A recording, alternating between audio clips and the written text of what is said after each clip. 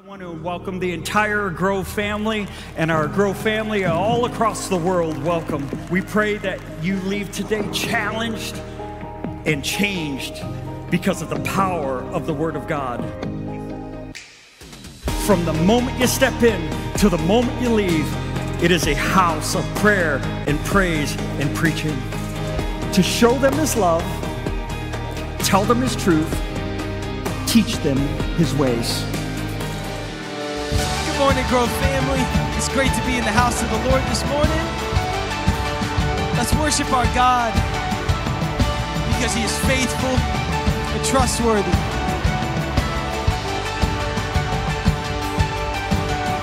Your word is a lamp unto my feet, and your way is the only way for me. It's a narrow road that leads to life, but I want to be on it. It's a narrow road, but the mercy's wide, 'cause you're good on your promise. I'll take you at your word. If you said it, I'll believe it. I've seen how good He works. If you started, you'll complete it. I'll take you at your word.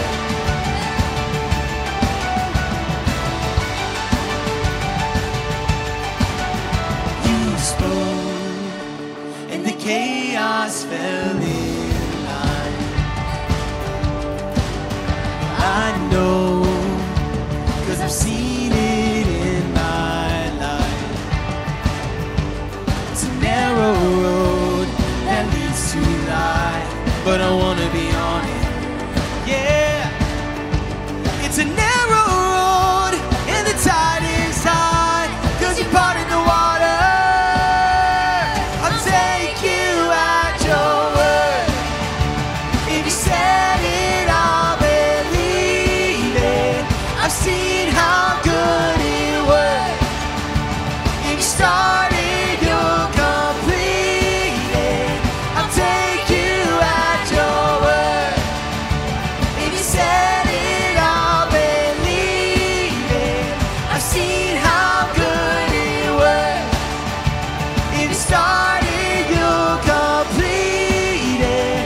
I'll take you at your word.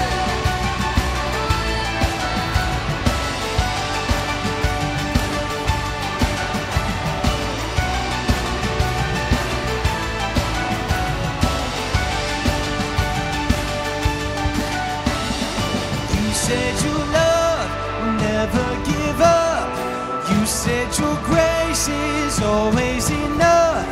You said your heart would never forget or forsake me. You said I'm saved. You call me yours. You said my future's full of your hope. You never fail, so I know that you'll never fail me. You said your love will never give up. You said your grace is always enough. You said your heart will never forget or forsake me. You said I'm saved. You call me yours. You said my future's full of your hope. You never fail, so I know that you'll never fail me. I'll take you at your word. If you said it, I'll believe it. I've seen how good He works. If you started, you'll complete it. I'll take you at your word. If you said it, I'll believe it.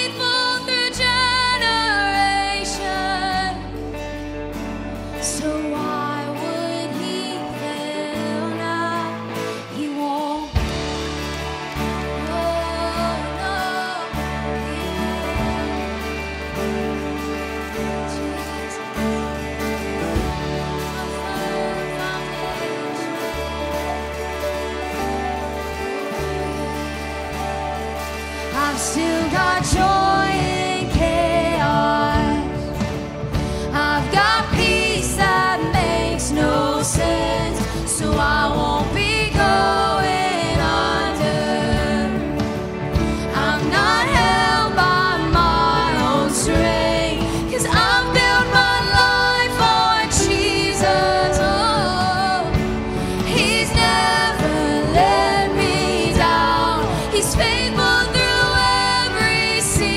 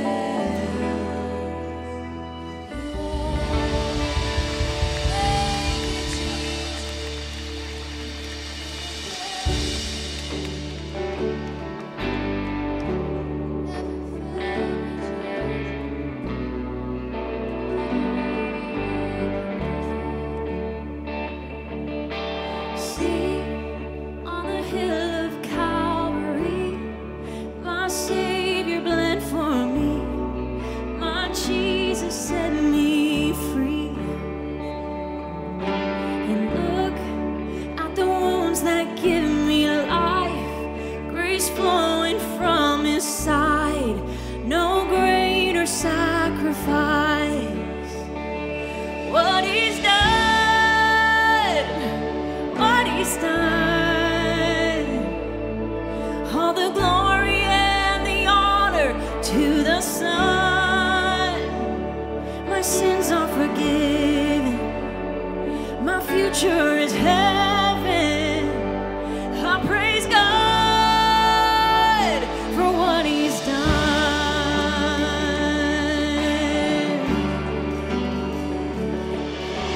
Sing for the freedom he has won. Even death is dead and died, his life is overcome. Speak, say the name above all names, over every broken place. He is risen from the grave. Oh, what he's done, what he's done. All the glory and the honor to the Son. My sins are forgiven, my future is heaven. I praise God for what he's done.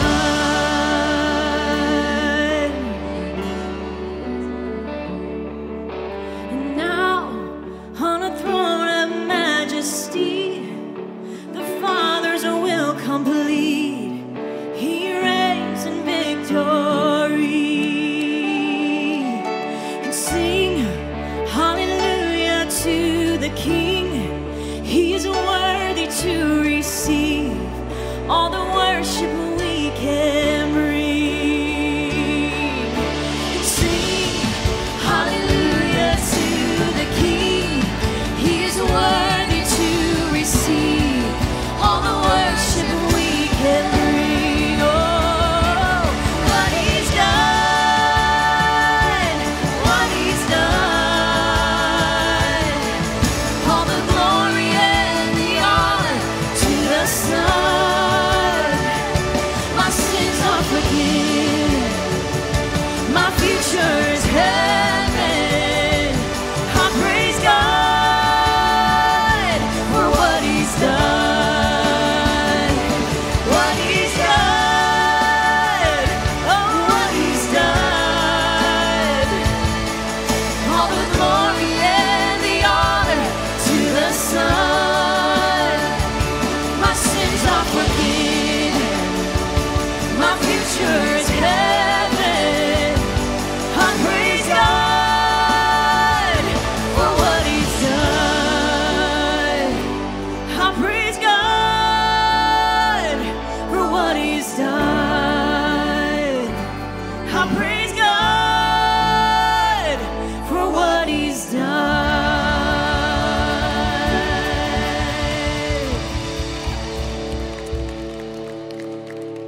Father, thank you for this time. Lord, thank you for this commitment that this church family has made to pray for 90 days, just making sure that we're coming to you, Lord. And Father, it's so cool to know that we can just walk right up to you and we can just talk to you. We can talk to you like a friend, like a father, like the wonderful counselor that you are.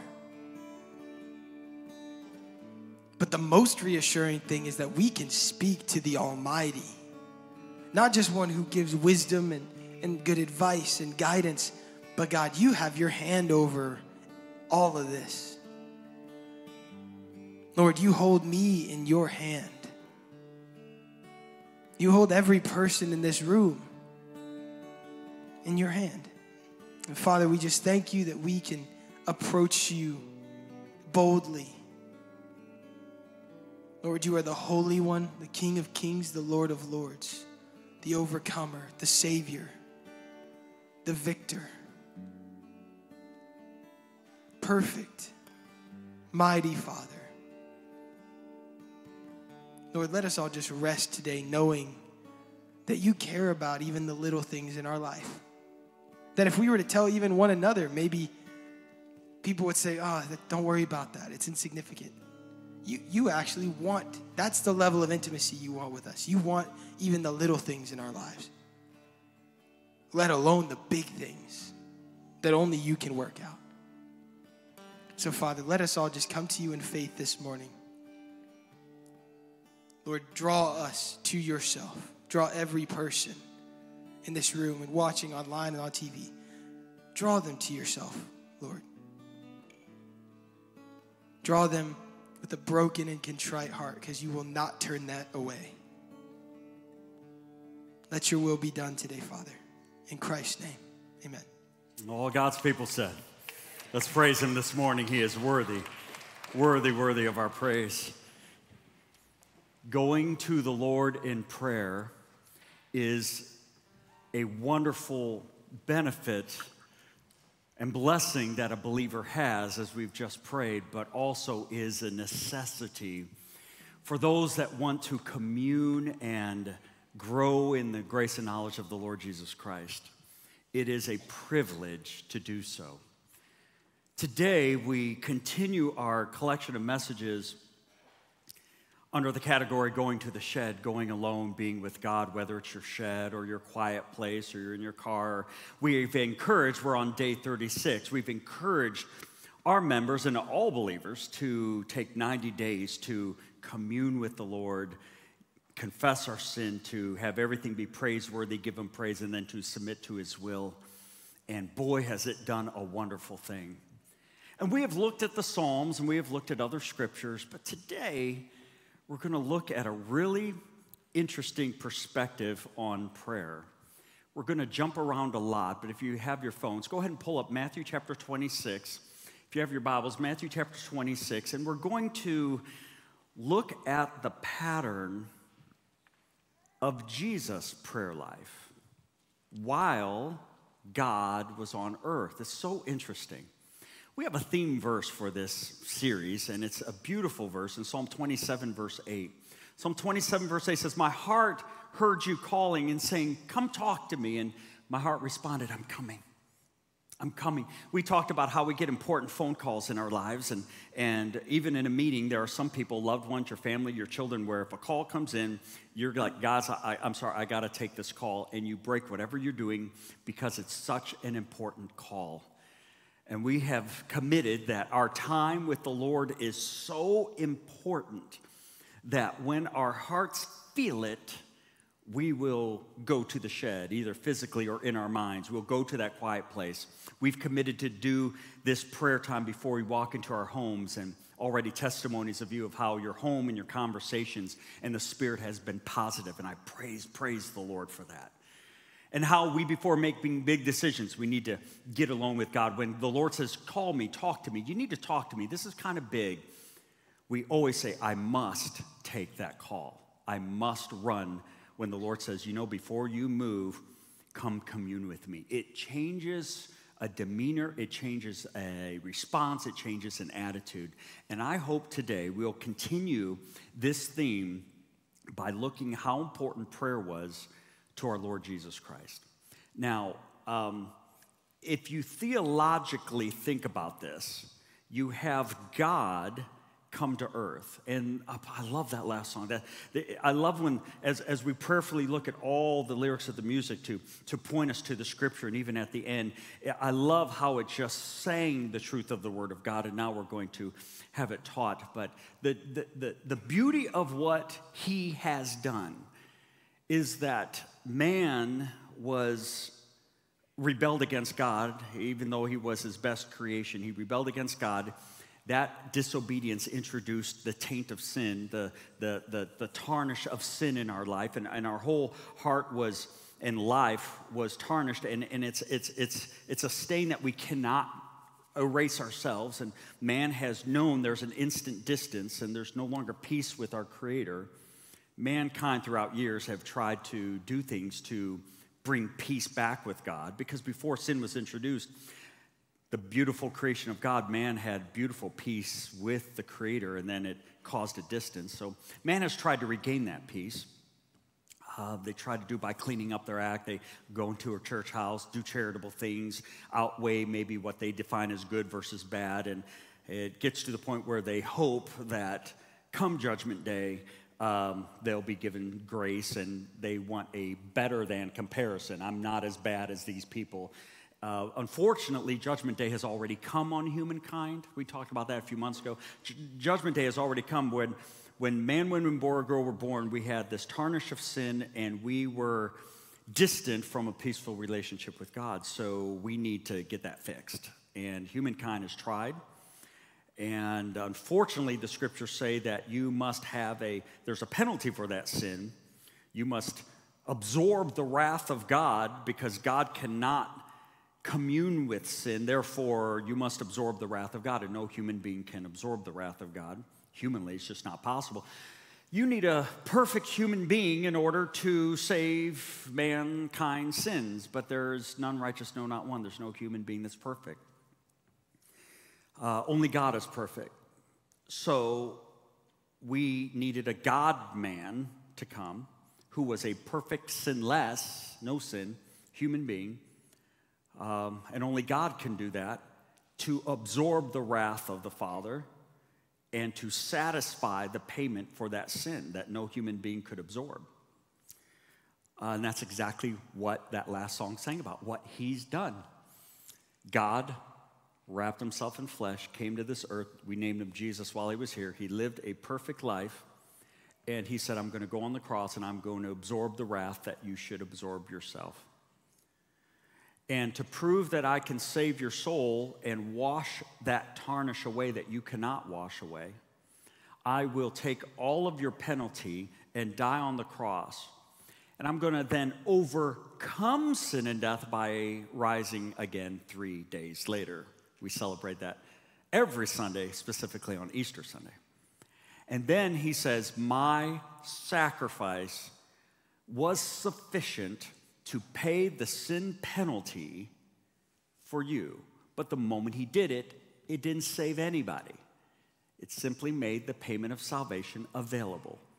And he extends his nail-scarred hands, as the song just sung, and says, whoever calls upon the name of the Lord, you will be saved. The scriptures describe that moment in various ways, beautiful ways. Wash you whiter than snow, or cast your sins as far as the east is from west. Pick your metaphor, just beautiful of that moment, what he has done. And now, on this earth, you have immediate peace with your Creator again. And the reason why we go to heaven after we pass from this earth is because we continue that peaceful relationship with our Creator even after we pass from this earth. Those that don't do that never have a peaceful relationship with God. And that's why, unfortunately, there's an eternity called hell where there is no peace. You only experience the wrath of God in hell. So that's the beauty of God come to earth. Now, when you talk about, and by the way, I pray that every single person under the sound of my voice has heard, as best as I could humanly attempt with the Spirit's help, the message of the gospel. This morning I was going through a business drive-through, and he said, what time's your service start? I said, 11. He goes, I'm going to send a couple people your way. Don't let them down. I guess a little dance, little pony show, I don't know. Well, not sharing the gospel would let them down, right? So I didn't let you down. It's a story and a hope that'll change your life. And if you're here, by the way, Anthony says hello, and hopefully you've had a great experience. I hope you feel at home. That's a beautiful, beautiful story that we have embraced. So, when you talk about Jesus' prayer life, you have God having a conversation with himself. That's an interesting dynamic. The scriptures say that when God came to earth and we named him Jesus, he was fully God and fully man. So in his humanness, the scriptures say he understood all of the struggles and all the temptations just like we are. We do not have a high priest, Hebrews 4, that says is untouched by the feelings of our infirmities, but in all ways we're tempted like us. Therefore we can boldly go to him to find grace and peace in the time of need, as Chad just prayed. So when we talk about Jesus' prayer, we can look at it from the mere mankind human perspective, but I don't want you to miss the divine. You're going to see some of his prayers be very human. he cries in the garden, Lord, if this could pass from me, please let it. He did not want to experience physical pain. There's no shame in that. He tells his disciples, my heart is exceedingly sorrowful unto death, meaning my heart's killing me. That's normal. But then, in front of Lazarus' tomb, he'll pray with his eyes, and that was the posture. You would lift your head up and raise your voice. So I know we bow our heads. There's nothing wrong with that, but back then they would open their eyes and look up to heaven. And he says, Lord, I don't pray for myself right now, but I pray for everyone around me that they will hear that they can trust you. God talking there. So it's really interesting, the prayer. But it's really interesting that the God-man, in his humanity, in order to endure life on this earth, he kept a close, super unending bond with the Father. And the Spirit, you will see, minister to him as well. God on earth knew that he needed to regularly, constantly be breathing out communion prayers with the Father. And that's how he was able to overcome sin. It's really interesting. People say, could he have sinned or could he have not? And there's a theological question. Well, if you're God, you can't be tempted. But if you're humankind, there's theologians that say, well, his temptation was being tempted to tap into his divinity to overcome his human temptation. That's probably right. So how did he overcome human temptations? Just like any other human does, commune with the Father. You know, he didn't have a shed, but he had a mountainside, we're going to read, where he retreated a lot. In fact, Judas was able to find where he was the night to betray him because he says, quote, he constantly resorted there with his disciples to pray. He was able to find them to betray him because he knew his prayer schedule. Constantly got away in prayer. So the Lord on earth communed with the Father so that in his humanness he would overcome temptation just like you and I need to overcome it. Get in the mountainside, get in the shed, commune with the Father so that you will not be tempted. The spirit is willing, the flesh is weak. There's a passage in 1 Thessalonians chapter 5 that talks about this constant communion. 1 Thessalonians 5, I'll just read this and you'll see it. Verse 16, it says, always be joyful, never stop praying. Some translations, if you've grown up with the different translations, some says rejoice evermore, and then pray without ceasing. Same thing. Always be joyful, which, by the way, for all of you Bible trivia people, verse 16 of 1 Thessalonians 5 is the shortest verse in the Greek New Testament. Jesus wept is the shortest verse in the English Bible, but in the Greek letters, in verse 16, this only has 14 Greek words. Jesus wept in the Greek has 16. As if you care about that, by the way. Just let me have my fun here. So that's the shortest verse in the Bible, technically, Greek New Testament. Rejoice evermore. Always be joyful. Verse 17, though. Never stop praying. Pray without ceasing. Never stop praying. Always be in a continual, constant state of prayer. And Paul captures what Jesus exhibited. Constant communion with prayer, with the Lord in prayer. That's how you overcome temptation. That's how you have a right perspective. That's how the Lord changes bad habits. That's how chains break. And when you get with the Lord and you say, you know, I have a fear, and it falls and it crumbles and chains break. And that's how when you commune with the Lord, you're able to see spiritual victory. Never stop praying. We're going to see the Lord in constant prayerful communion. You're going to see him in scenes that are deeply emotional, and then you're going to see him pray in very tranquil, kind of unemotional times. He constantly prayed a lot all over the place. If you have your Bibles, Matthew chapter 26, verse 40, I'm going to take you to one of the most familiar statements about prayer. This is the end of his ministry right before he gets crucified. And I want to share with you some context about this passage. This passage is very familiar if you've been in church. He's in the Garden of Gethsemane. His heart is hurting. He takes, Judas is out to betray him. Judas knows where they're at because he constantly resorted there to pray. John chapter 18, verses 1 and 2. And so he has 11 disciples. He takes 8 of the disciples, drops them off at the entrance of the garden. He takes 3, Peter, James, and John, and starts talking personal comments with them. Like my heart is exceedingly sorrowful unto death, meaning my heart's killing me. He's sharing his thoughts with these closer disciples here as far as camaraderie and friendship.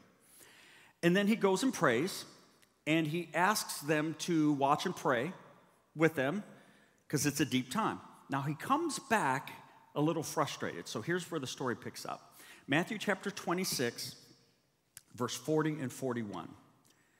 Then Jesus returned to his disciples and found them asleep. Found them asleep. Now, this is really an interesting statement. We often say, Jesus is bothered by a couple things. Not just that he just pour out his heart, but he has also, secondly, shown them an example not to quit praying. Because if you pray during the tranquil times of your life, you will pray during the serious times of your life. Don't miss that. When you pray during the tranquil times of your life, your default reaction will be to steep in prayer during the serious times of our life. For example, do you ever have those instances where a situation maybe at your job gets so serious and a deadline comes, or a scenario is so serious where you don't even think about the clock, you're just like, this has to be accomplished by this date. This cannot fall through the cracks. You forget about eating, you forget about dinner, you forget about making your calls. You're like, you call your loved one and you go, hey, it's going to be late night, because there's something with the level of gravity that just click something in you to say, it's not even a chore, a burden. I'm not even thinking about eating. I just need to get this done because it's so serious. That's what's happening here. And you will do that. You'll pick up and run with that if you are in a condition of always being prepped and ready. Same with prayer. The more you pray in your tranquil time, the more you'll know. Forget about everything. I don't care if you're tired. By the way, they are tired. They had a late night this night. They had Lord's Supper. The Lord has just dropped a lot of bombs, how he'll be betrayed, he'll be denied, and all this stuff. This is so serious, but they're falling asleep. But he's upset not just because he shared his heart, but that he shared his example when he was tired and didn't fall asleep and continued to pray, and he kind of felt disappointed. He said to Peter, could you not watch and pray with me for an hour? Keep watch and pray. The word watch, by the way, is gegoreo. It's a term that means to be vigilant, like stay at a high alert and endure. It's the same word as in 1 Peter 5:8, where it says, be sober, be vigilant. The adversary of the devil runs around like a roaring lion seeking whom he may devour. It's the word being watchful, be vigilant. This would be like on American terrorist threat, being on high alert. Why couldn't you be on high alert with me? With me. This is the third time, by the way, in Matthew 26, he says, with me. Why couldn't you, hang with me here? Just for 1 hour. And he commands them again, keep watch, vigilant, and pray so that you will not get into temptation. The spirit is willing and the body is weak. By the way, a couple of weeks ago, we talked about Psalm 121, verses 3 and 4. It says, the Lord neither sleeps nor slumbers. And I made a little joke, and I meant it, that if the Lord doesn't sleep or slumber and he's taking over, he is over your life. I remember a dear man that I just admire, Dr. Jerry Falwell Sr., he shared as I was a student. I remember I was sitting there, and he says, are people worried about you, in political and you getting attacked? And he goes, in that voice that I just love, it's, he says, the Lord, he could read his grocery list and sound holy, a loaf of bread, container. He said, my Bible says that he neither sleeps nor slumbers. So why should there be two of us staying up all night? Wonderful.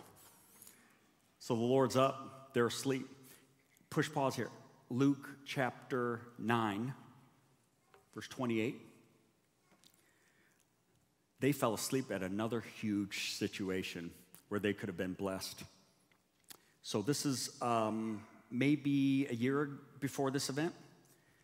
We call it the Mount of Transfiguration, where the Lord showed his glory in a glimpse. It's the same parallel as to the Lord showing Moses the glory of God. It's a New Testament parallel where the Father showed the glory to Moses, just a glimpse, and his face showed like light.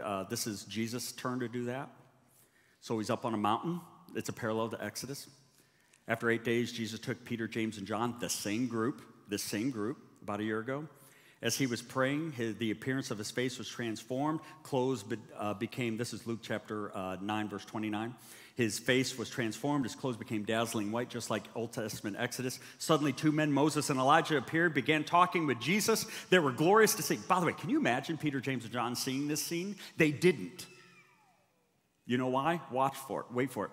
They were glorious to see. They were speaking of his exodus from the world, which was fulfilled from Jerusalem. Verse 32, Peter and the others had fallen asleep.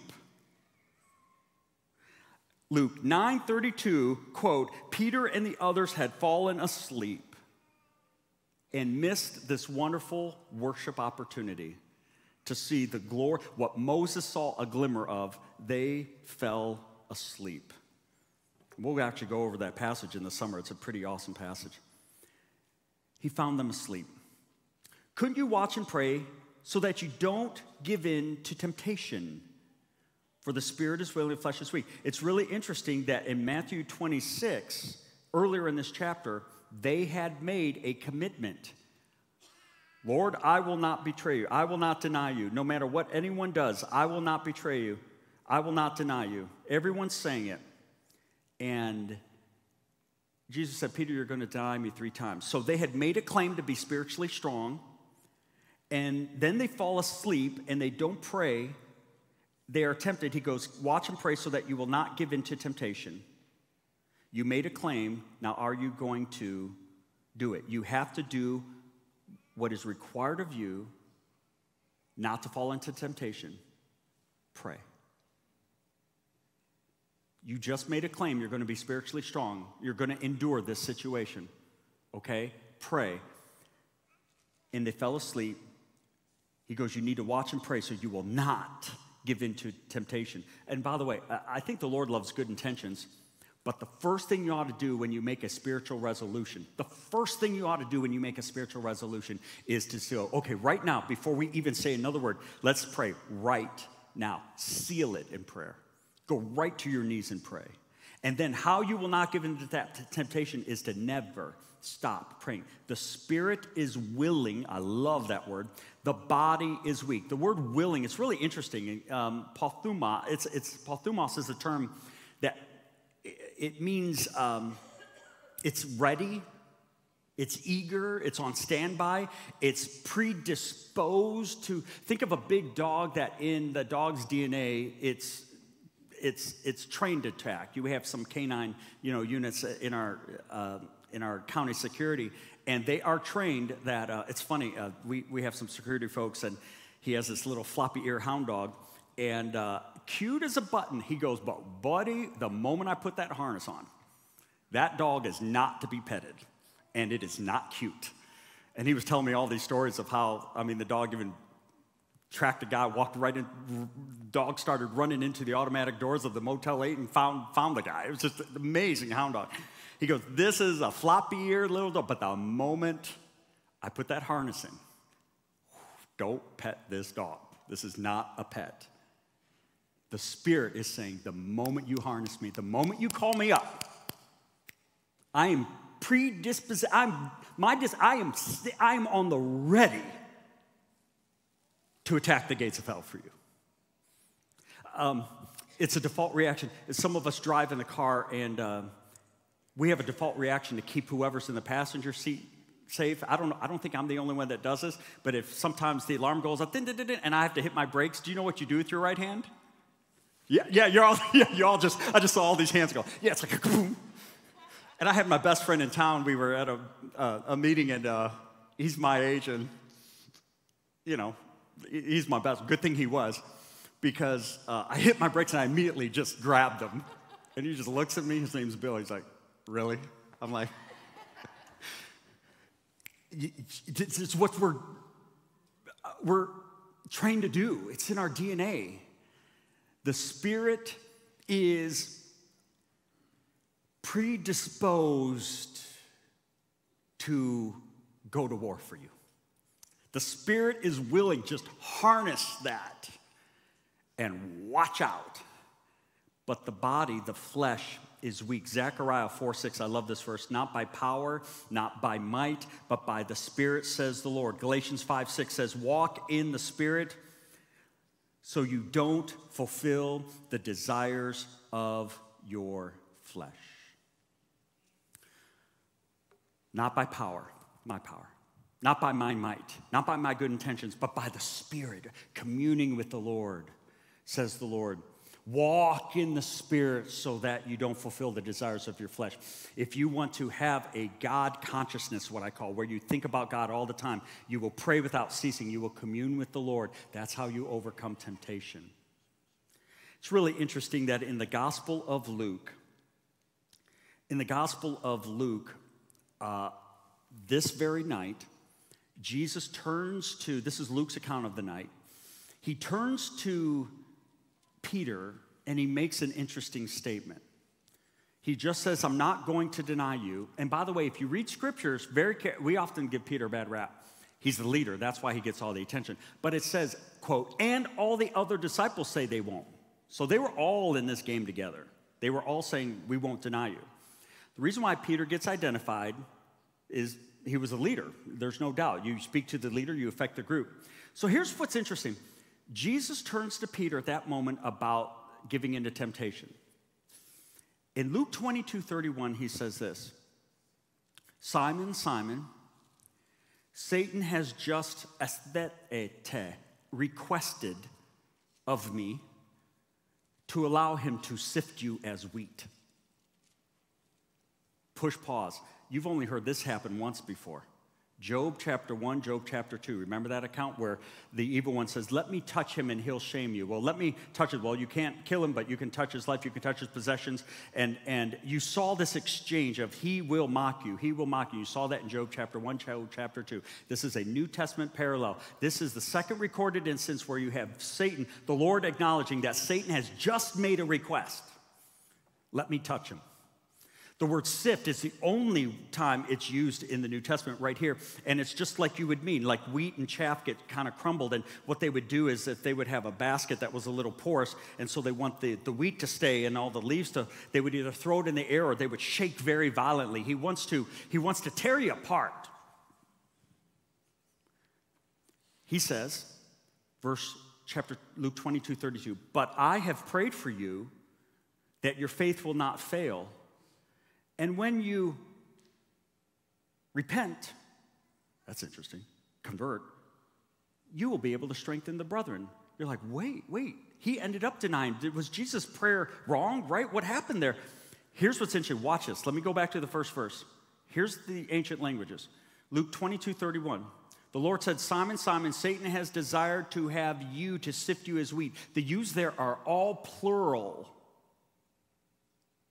He is asked to sift all of you,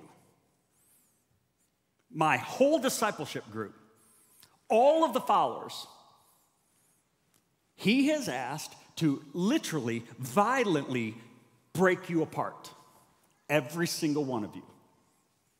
And then he turns to Peter in the next verse and turns the yous to singular and in essence says, and you've got to make your own choice.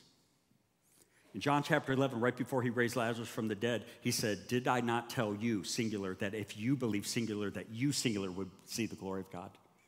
No matter what people are denying my power at this tombside, you must honor me. You must make your own choice.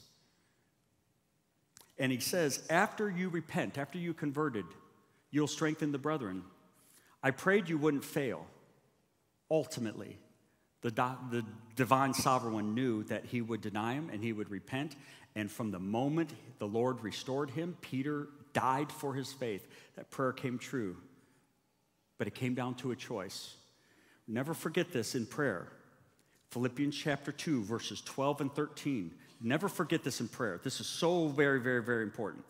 In prayer, there is a divine role and a human responsibility.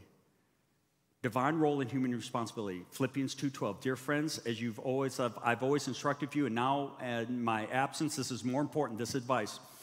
Work out, develop to show the results of your salvation. Work hard, obey God with deep reverence and fear. In the next verse, God. It's God that's working in you to give you this desire and the power that pleases him. So you pray as if it totally depends on God, and you obey as if it totally depends on you. That's the link. You pray and commune, and then you walk out controlled by the Spirit in obedience. How do you get this disciplined? You pray all the time. Sit back, relax. If you have a pen, I'm going to drain your ink. Listen to all the verses where Jesus prayed. Watch where he prayed. Watch how he started his ministry. Listen to how in every situation he prayed, he prayed, he prayed, he prayed, he prayed. Mark chapter 1, verse 35. Before daybreak the next morning, Jesus got up and went out to an isolated place to pray. The beginning of his ministry. Luke chapter 5, verse 16. Jesus often withdrew to the wilderness for prayer. By the way, the wilderness, Hadrios, is the same term, Heremos, is the same term that he was drawn to when he was in his 40 days of fasting and temptations. He was prepping for the temptation. Matthew chapter 14, verse 23. Sending everyone home, he went into the hills by himself to pray. Night fell, and he was there all alone. Mark chapter 6, verse 46. After telling everyone goodbye, he went up to the hills to pray all by himself. Luke chapter 9, verse 18. One day he left the crowds to go pray alone. Then you find out that through his life and ministry, when he was around people, he prayed over everything. Miracles and food. Listen. You'd say, well, goodness, there are so many profound scriptures. Why tell us that he prayed over food so much? Matthew chapter 14, verse 9, he told the people to sit down on the grass. He took 5 loaves, 2 fish, looked up to heaven and prayed for it. Mark chapter 6, verse 41, he looked towards the heavens and blessed the food. Luke chapter 9, verse 16, he looked towards the heavens and blessed the food. John chapter 6, verse 1, then he took the loaves, gave thanks, and then distributed them. Matthew chapter 1, verse 36, he took the loaves and thanked God. This is the feeding of the 4,000 now. Mark chapter 8, verse 6, Jesus told the people to sit down and thanked him for them. Even in the Lord's Supper on Matthew chapter 26, verse 8, he thanked the Lord and blessed the food. He gave thanks. Listen, I wish I could grasp this. I'll say it again, but I just hope your mind grabs it. If you want to be spiritually strong in the cataclysmic seasons of your life, you will be strong if in the tranquil times of your life, you have this God consciousness just to pray and never stop praying. The more you pray to him over a meal and calm and you have a thankful heart and your heart communes with him all the time, when temptation comes, you will be strong because you are conditioned to commune. This is not the time to start your spiritual strength conditioning. This is where you'll get your report card on how strong you've been. That's why he's thanking him for food. He gives in Mark chapter 14, the Father revealed that the Pharisees didn't get the truth and the Gentiles did. And so he just thanked God for his revealed will. He says that they were eating, he took some bread and he blessed it and he thanked them. Luke chapter 22, he thanked them for the wine and the food. And then he says, I thank you that, Father, that you have kept these things from the clever and revealed them to the childlike. In Matthew chapter 11, verses 25 and 26. Whenever he saw the will of God being done, he just thanked him. He just prayed. He just sparked up in prayer. When he got baptized, we often say the Father blessed him, the voice came from heaven, there's the Son of God, there's the Holy Spirit. But did you capture that little clause at the beginning of his baptism? Luke chapter 3, verse 21. One day when the crowds were being baptized, Jesus himself was baptized, and as he was praying, the heavens opened. That whole scene was generated by the prayers of Jesus in that very special way. He just prayed every single time he could. When he was on the Mount of Transfiguration that we just talked about, remember that story where they were falling asleep? I don't know if you caught this word, but watch it. Luke chapter 9, verse 28 and 29. 8 days later, he took Peter, James, and John up to a mountain to pray. And before the Mount of Transfiguration happened, where he was dazzling and transformed and the clothes were dazzling, it says this. As he was praying, then this all happened. Prayer precedes these miracles and this powerful event. He prayed for children. Oh, countless times. I love these passages. Matthew chapter 9, verse 19, verses 13 and 14. One day, some parents brought children to Jesus, hoping he could pray for them. The disciple says, get them away. And man, if parents bring children and want Jesus to pray or have Jesus prayed over them, it's not good to go get these people away. And that's exactly what he did. And Jesus says, stop that. Let these children come to me. Don't stop that, for the kingdom of heaven belongs to those who are like this children. And Mark chapter 10, verses 13 and 16 says that at that moment, quote, then he took the children in his arms, placed them in his hands, and prayed over them, blessed them. Hebrews chapter 5, we don't go to this verse often in prayer. Hebrews chapter 5, verses 7 and 8. While Jesus was on this earth, quote, he offered prayers and pleadings with loud cries and tears to the one who could rescue him from death. Wow, that is startling. He prayed over big decisions. We often go to Matthew chapter 10, verse 1, where it says that Jesus divinely called his 12 disciples and gave them authority to cast out evil spirits and every kind of illness and every kind of disease. The name of the 12 apostles are Peter, Andrew, James, John, Philip, Bartholomew, Thomas, and Matthew. Luke recounts that same decision, but here's what he said. Luke chapter 6, verse 12 and 13. One day soon after Jesus went to a mountain to pray, and he prayed all night. And in the morning, he called his disciples. This whole group, before he selected them, he went to a mountain to pray, and they were prayed over all night long. And at daybreak, he called his disciples and chose all 12. Do you understand now in Matthew chapter 26, verse 40 and 41, when Jesus needed them to pray and they were going through temptation, and all that he has taught them about prayer, couldn't you watch and pray just for an hour? Have I spent 3 1/3 years of my life not showing you that in the tough times, if you would have prayed in the tranquil, you would endure in the tough? This was a season of frustration and disappointment. It's so unfortunate. The Lord prayed on the cross, prayed in the garden, prayed all kinds of things. But I will tell you this. In all my searches, and there are more, and we're just, for the sake of the situation, we're just going to withgo some. But I wanted to let you know that there is one prayer that I am glad our dear Lord did not pray. You know, it says, whatever you ask of the Father, he'll give it to him if you're praying within his will. And Jesus always prayed within the will of God. And he always heard the response from the Lord. But there's one prayer I'm so glad he didn't pray. And I don't know if you're like me, but this prayer is what made the gospel possible. In Matthew's gospel, chapter 27 and following, Jesus leaves this group right here, and he says, just take your sleep, I'm just going to go and pray. And then he turns to he prays on the ground.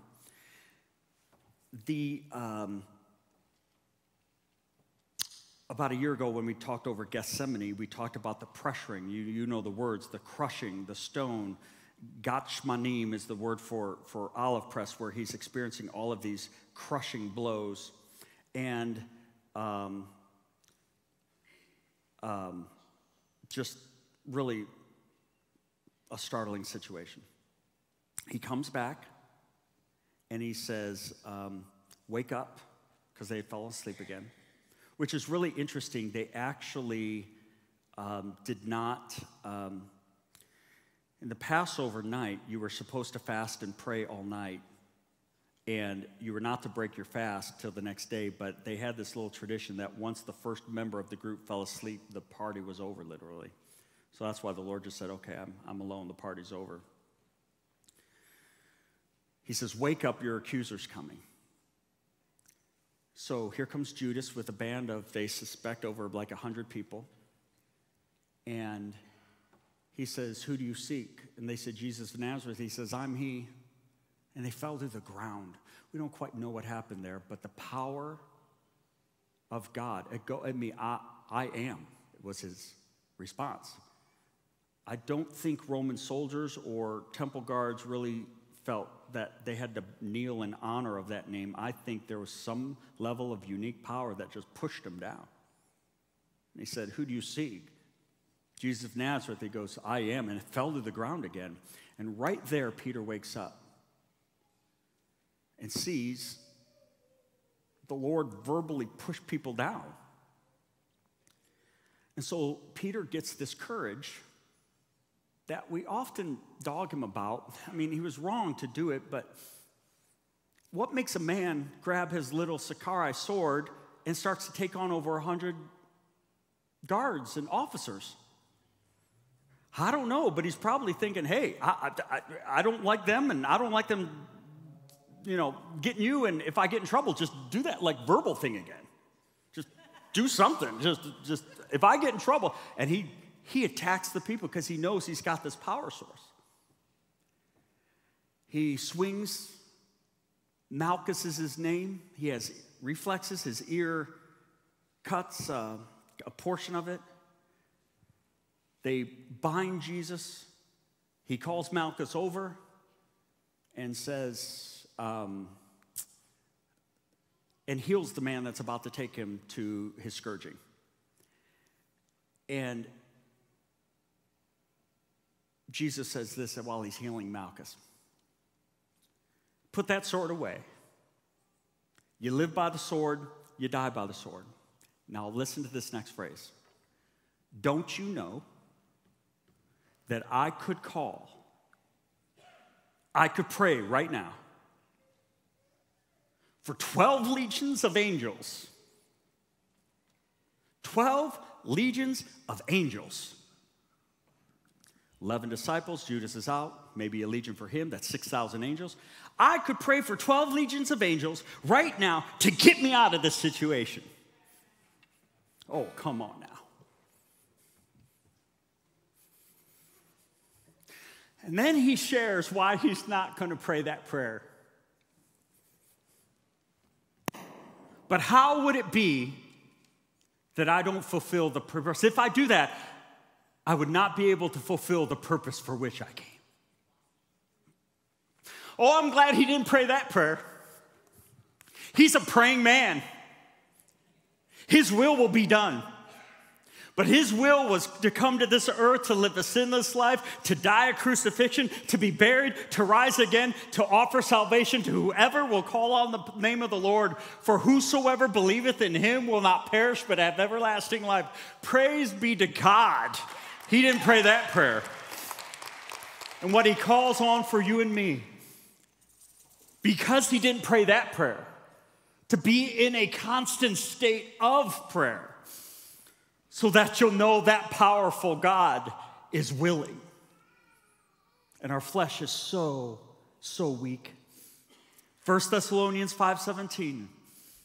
Never, ever stop praying. Never stop.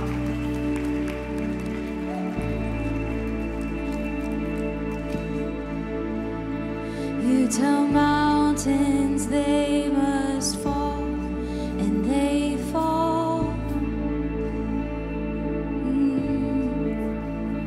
You tell oceans to be still, and they're calm.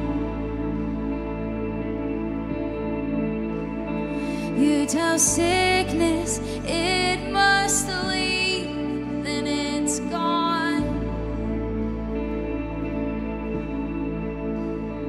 In my weakness, God, I know you are strong. You are. You are the one above it all. I stand in awe. You're the God over all. I know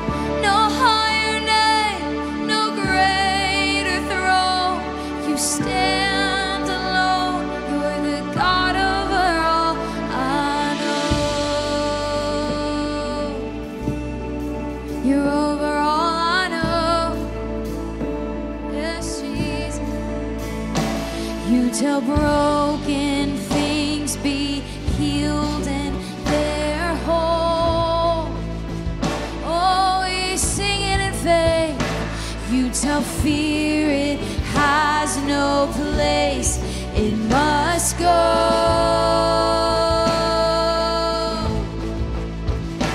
You tell death it has no chance, it won't win.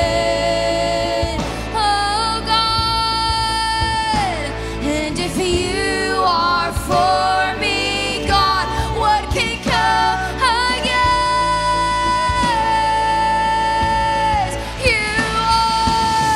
You are the one above it all. I stand in awe. You're the God over all. I know no higher name and no greater throne. You stand alone. You're the God over all. I know you are the one above it all. I stand in awe. You're the God over all. I know no higher name and no greater throne. You stand alone. You're the God over all. I know. God, you're in control over it all. I believe it. I have seen it. My God is over all. I believe it. I have seen it. My God is over all. I believe it. I have seen it. My God is over all. Yes, He is. I believe it. I have seen it. My God is over all.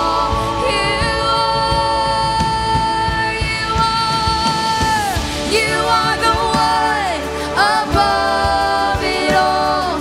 I stand in awe. You're the God over all. I know, and no higher name and no greater throne. You stand alone. You're the God over all. I know you are the one above it all. You stand in awe. You're the God over all. I know no higher name, no greater throne. You stand alone. You're the God over all. I know. God, you're in control. God, you're in control over everything I know. And I will trust you. I will trust you.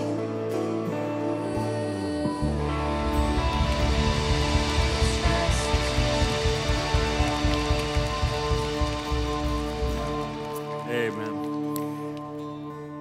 As your heads are bowed, we make this house a house of prayer. Whatever posture is most conducive for you to offer your prayers to the Lord, stand, sit, kneel. Doesn't matter what I do or anyone else. Ask the Lord, teach me to pray. Teach me to pray. Ask the Lord, Lord, may I pray to you all the time, never stop praying. Ask the Lord, Lord, teach me. I want your spirit who is willing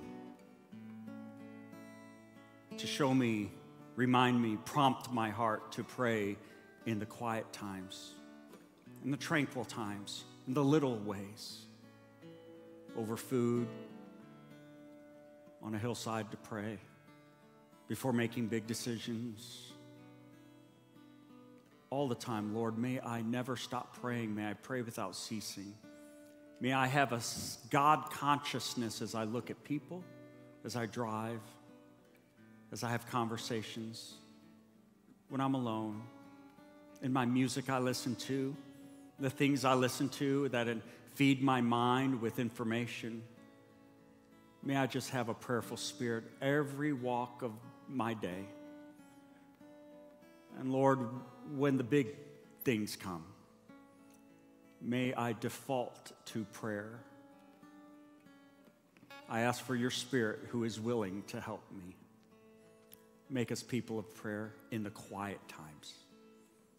Lord, thank you for this commitment of 90 days, but I pray that it invokes a wonderful desire to see how good it is to hear the Lord say, come talk with me. And my heart says, I'm coming. So may we have a heart of prayer. Teach us to pray in the quiet times. Make us strong in the challenging times. And Lord, may we see your glory as one of the only begotten Son of God. May we see your glory as we pray. May we see your glory. May we be changed. May we be different people because we breathe in and breathe out prayers. Lord, thank you, as Chad prayed earlier, that we can boldly come to your throne. Thank you. What a privilege, what a blessing. Lord, we will pray to you this week.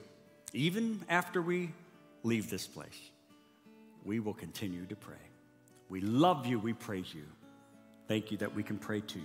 In Jesus' name. And everybody said, amen and amen. Well, God be praised. It is so good to have you here. I just want to share with you a couple things here. Let me just pull them up here real quick.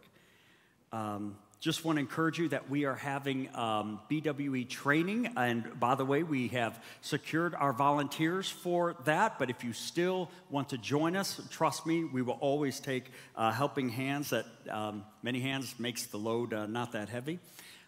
So we'll have a little training here. We're very excited to share with you all that we're going to look forward to. The kids are excited. We're so excited. I think we're all the biggest kids ever. And still, if you want to work, just please, if you want to serve with us, it's an experience you won't forget, and to be able to point those kids to Christ. Now, we're doing something very, very cool, very fun, and this is fun. We are going to have, last year we had what we affectionately call, these big nets we call hot dogs. So we had 5 hot dogs, these huge nets, drops thousands of balloons. We're having 8 this year, and so we're almost doubling it.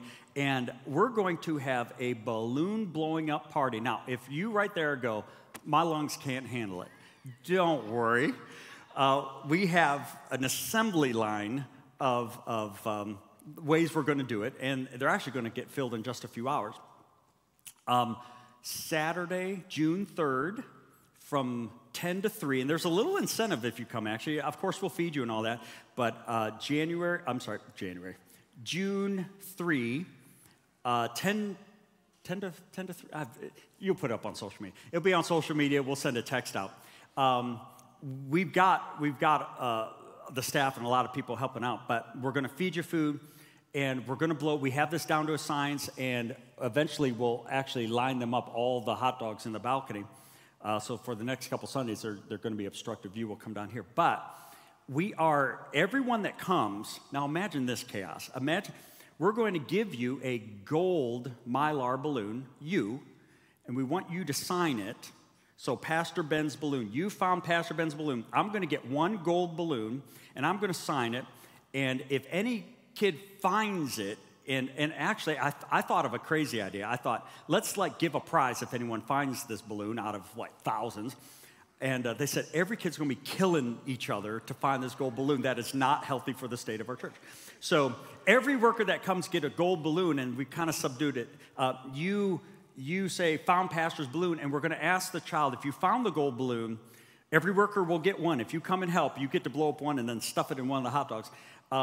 They then get to post it on social media and say, hi, my name's Sarah. I found Pastor Ben's balloon. And on social media, we're going to tag everyone and send pictures and go, you found my balloon. And so every worker that comes is going to get a gold balloon, kind of like Willy Wonka's gold ticket, I guess. It's just we're going to put it in, and when they drop, whoever finds that balloon, we're going to ask their parents to post on social media, and we'll tag each other, and then you can say, I found Pastor Chad's balloon, or I found, and we're all going to have a little good time on social media. So if you come, you'll get a gold balloon. You'll be able to write a message.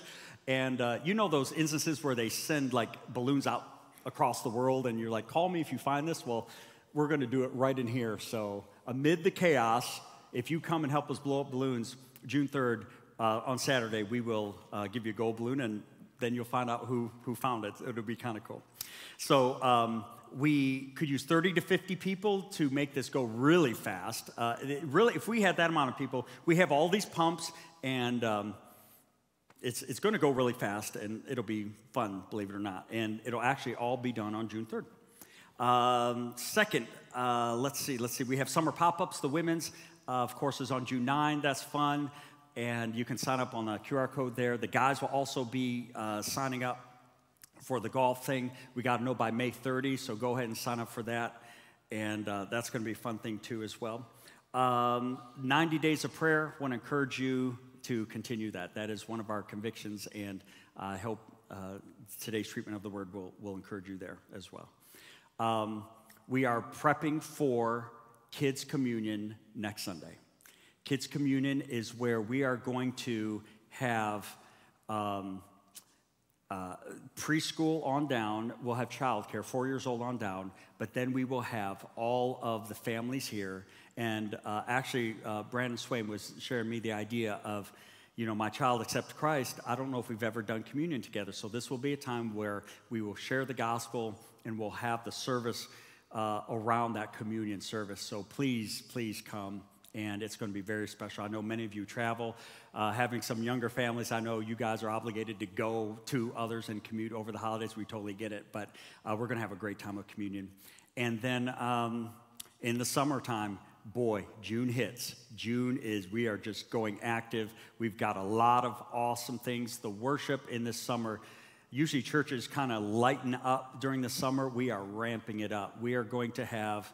My prayer has been just wonderful times of communion during the worship services. And so get ready for, we don't know what will happen, but if we feel like praying in a moment or singing or doing something, we're just going to do it. And I hope we enter the fall in such a wonderfully spiritually revived spirit. So the summer months are going to be wonderful times of worship, and I'm very, very excited for that. On behalf of the Grove family, if you're here as our guest, so glad that you're here. We have a gift for you. You can go to the Welcome Center. Just tell them Pastor Ben. It's from all of us. The whole church sent you. And please accept that gift on our behalf. And if you would, just do a U-turn, come right back around, because we hang around, and we'd love to meet you and make your acquaintance. But on behalf of the Grove family, thank you for coming. Hope you're encouraged and edified. And I love you and look forward to seeing you next week. We'll see you.